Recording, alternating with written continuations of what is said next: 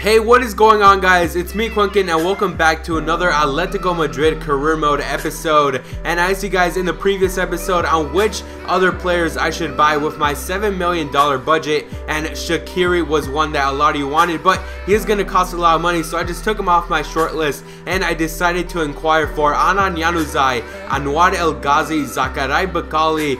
You guys all suggested these players, and I did put some of these players in here that I really wanted in my team. Victor Fischer was another one, a 20-year-old left winger from the Dutch league, and the biggest prospect himself, Memphis Depay. I don't know how much this guy's going to cost. A lot of you guys suggested him in the comment section down below, and Memphis Depay, I hope he doesn't cost a lot of money so he can come to Atletico Madrid. But we do have a very important game, the first game of our career mode series, and it's going to be versus the big giants, Real Madrid themselves, and they're playing with a 4-3-3, and I was curious of which midfielders they were going to use, and they're actually going to use Toni Kroos, James Rodriguez as a cam, and Sami Khedira. I thought they were going to use Luka Modric, but they decided to use Khedira in this game. We do go with our standard squad with the 4-2-3-1 to Ron as a cam. I really want to see how he's going to play in that position in today's game versus Real Madrid for the first leg of the Super Spanish Cup. And Real Madrid were already starting things off. They wanted to score a goal so freaking fast, and our defense was so shaky during this game. But James Rodriguez with a header, and it just goes over the bar. I want to thank God, because that was the closest chance that Real Madrid had in the first half. They did have other great chances, but Moya was doing so good in goal. This guy was taking out some very good shots, and our defense was still very shaky going into the later minutes of the first half, and we did finally get a chance with a corner kick. Koke centers it in, and nothing happened.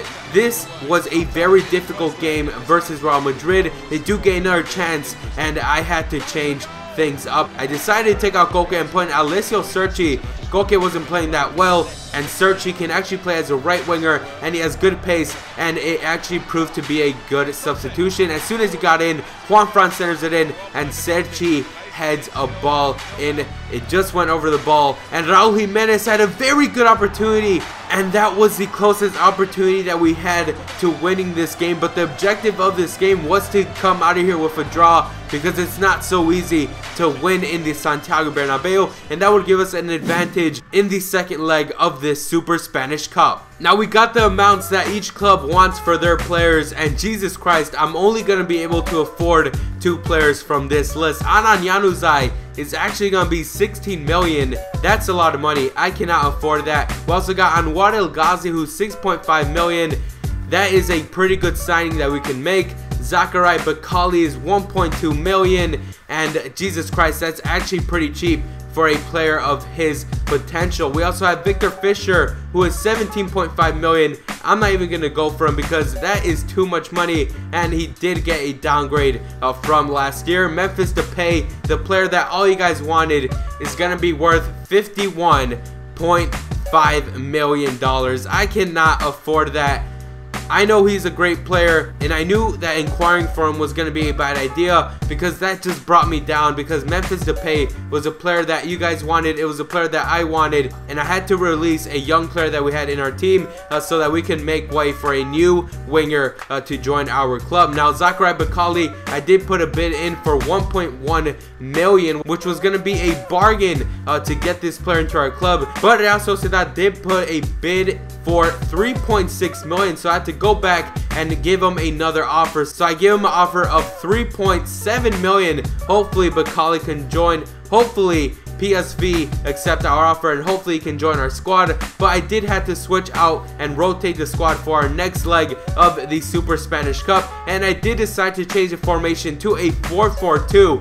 And I wasn't so satisfied with the 4-2-3-1 and the way we were playing in the previous game, so I did decide to change the formation. I put Mandzukic and Griezmann as the 2 strikers. I moved Turan to the left mid, and I took out Verratti and put in Mario Suarez, because Verratti got a yellow card in the previous game, and I didn't want him to get a red card and leave me with only 10 players on the pitch. So those were the substitutions that I made. But now let's look at Real Madrid's squad.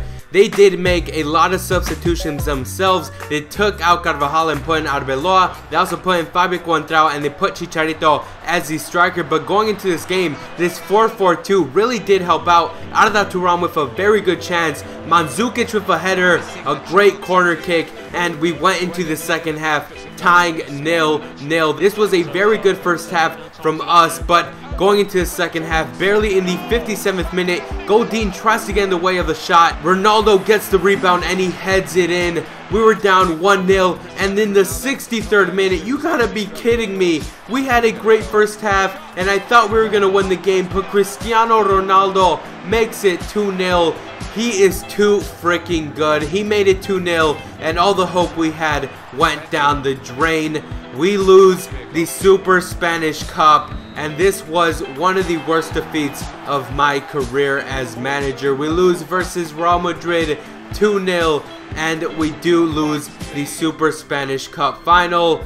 And this was very disappointing because it looked like we were gonna win the game. In the first half, we were completely dominating Real Madrid. The 4-4-2 really did work out, and that made our squad very confident. We were playing some great football, but in the end, we couldn't put the ball in back of the net, and that's what matters. Real Madrid put all their effort into scoring 2 goals, and they did have 3 shots on target, so they were very clinical, and we do lose the Super Spanish Cup. It could have been our first taste of silverware, but we do just fall flat, and we do lose our first chance of getting a title into this industry. But we do get some news that Antoine Griezmann is going to be out for 3 weeks, so I have to change out the squad, and I decided to keep the 4-4-2 formation because I wasn't satisfied with the 4-2-3-1. The 4-4-2 let us play so much better, so I put Sergi as the second striker, and I moved Turan to the left, and I kept the squad as it was because we played so well. And we do have some news that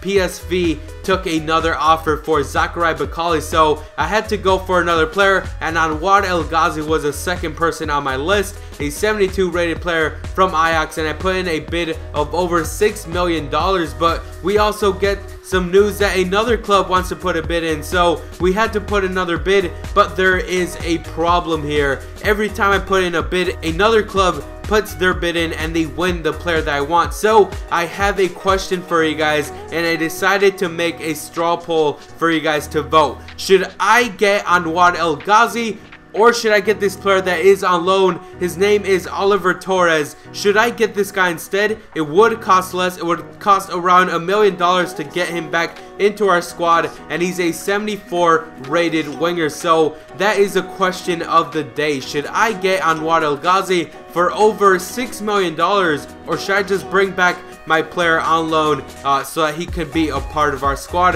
Please go vote, and I will remind you guys in the comment section down below about the straw poll. The straw poll will be in the link down below. I will leave a link in the description, so please go vote. I need your help. But if you guys did enjoy this episode, remember to leave a like and a comment. Subscribe if you're new. I take out a lot of content. FIFA 15 career mode is what I'm based on. But hopefully you guys did enjoy it. I'm Quinkun, and I'll see you guys next time.